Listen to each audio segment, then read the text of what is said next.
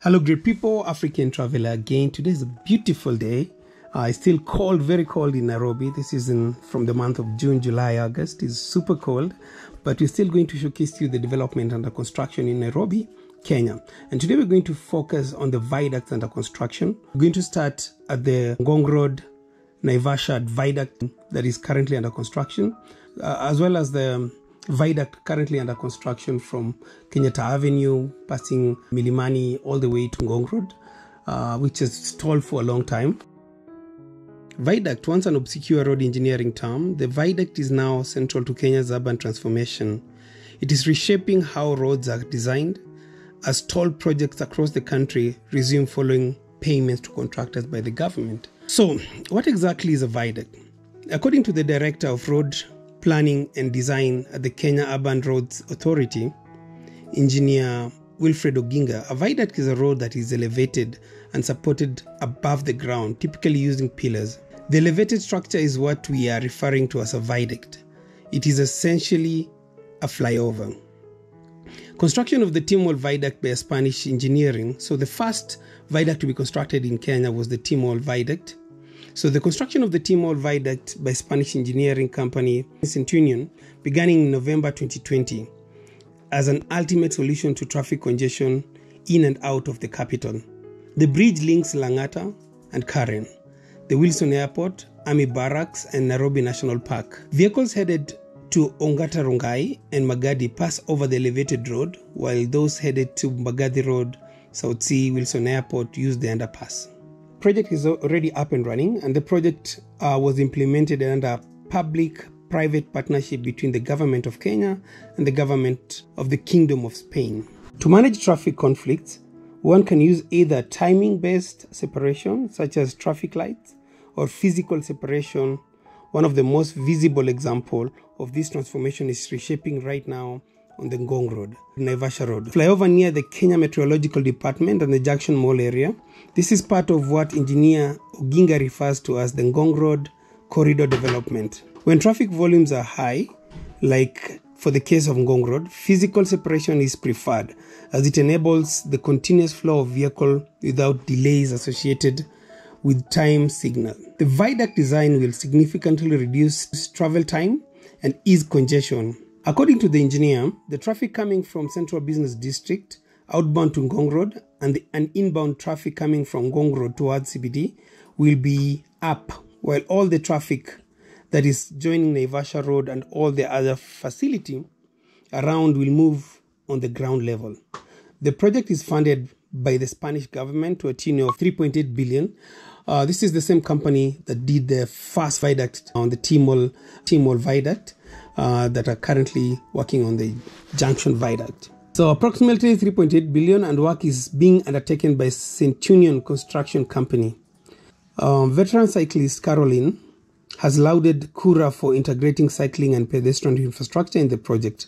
This is a huge step forward towards a holistic non-motorized transport (NMT) system, she said.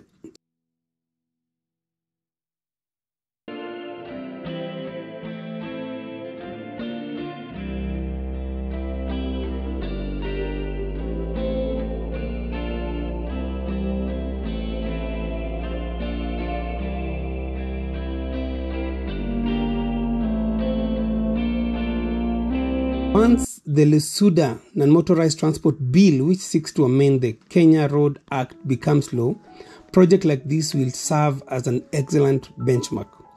The bill, sponsored by Samburu West Member of Parliament Naisula Lesuda, is at the second reading in Parliament and seeks to mandate NMT infrastructure in all urban and peri-urban roads.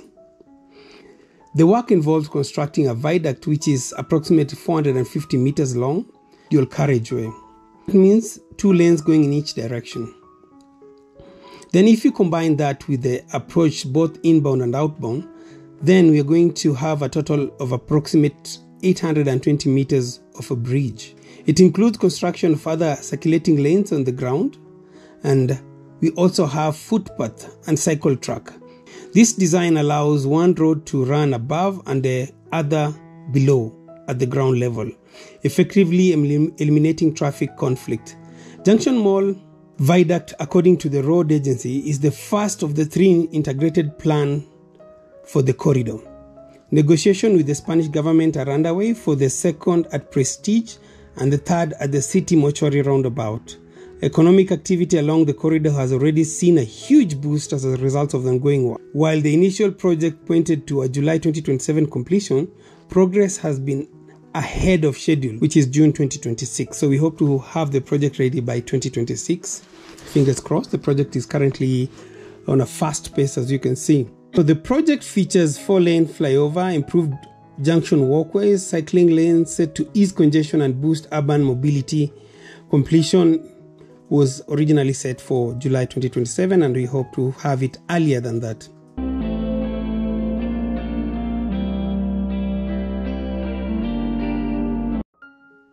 This viaduct forms part of the broader Valley Road, Kenyatta Avenue, Ngong, Nyerere Road Interchange, and the Upper Hill, Haile Selassie Overpass project, which includes major road network upgrades across Nairobi. Initially launched on 17 September 2020, the project stalled due to non-payment of contractors. However, following a securitization intervention approved in April 2025, works have resumed with a revised completion date of 17th December 2026. Many of these debts had remained unpaid for years, some dating back to 2016, resulting in abandoned projects, business closures, and significant job losses. Consequently, roads meant to connect communities to essential services such as hospitals, schools, and markets were left incomplete, creating safety risks and hampering local economies. Constrained by limited physical space, the government turned a debt avoidance strategy known as securitization.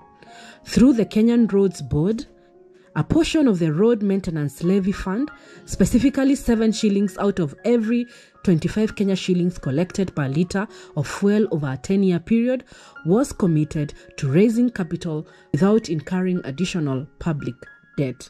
Constrained by limited physical space, the government turned to a debt avoidance strategy known as securitization. Through the Kenya Roads Board, a portion of the Road Maintenance Levy Fund, specifically 7 shillings out of every 25 Kenya shillings collected per litre of fuel over a 10-year period, was committed to raising capital without incurring additional public debt. The funds were used to settle verified pending bills and resume stalled roadworks across the country. By July 2025, over 393 out of 580 stalled road projects had resumed nationwide. Some of the heavy machinery can now be seen at Kenyatta Avenue, where a strong safety wall was constructed immediately after the contractor resumed work. When President William Ruto assumed office, his administration reported inheriting 175 billion Kenya shillings in pending bills owed to 580 road contractors. Many of these debts had remained unpaid for years, some dating back to 2016, resulting in abandoned